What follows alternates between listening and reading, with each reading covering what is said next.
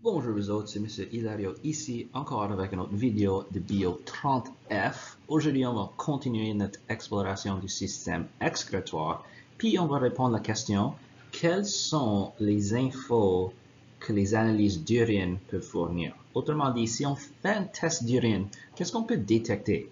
Premièrement, on peut détecter l'utilisation du cannabis ou d'autres drogues, par exemple des stéroïdes. De plus, on peut utiliser des tests d'urine pour déterminer si quelqu'un a le diabète.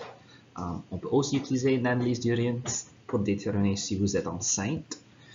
Si vous avez une infection urinaire, essentiellement, on peut tester votre urine. Si vous avez cancer du rein, si vous avez cancer de la vessie, si vous avez d'autres maladies rénales et même certaines maladies de la foie, c'est tout détectable si on fait un test d'urine.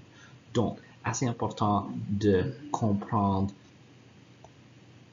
tous ces différents exemples. Et si vous voulez explorer un ou deux de ces exemples, puis comment ça fonctionne, puis qu'est-ce qu'on cherche lorsqu'on fait ces tests d'urine, ça peut vous aider. Petit fun fact, c'est apparemment la légende, c'est que M. Isaac Newton testait son urine en le goûtant.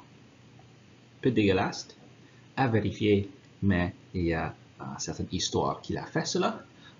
Je ne suggère pas que vous goûtez votre urine, c'est un peu dégueulasse, donc s'il vous plaît, juste utilisez un test ou une analyse d'urine si nécessaire pour déterminer toutes ces différentes infos. Donc, passez une bonne journée, vous êtes awesome, et on se voit dans la prochaine vidéo.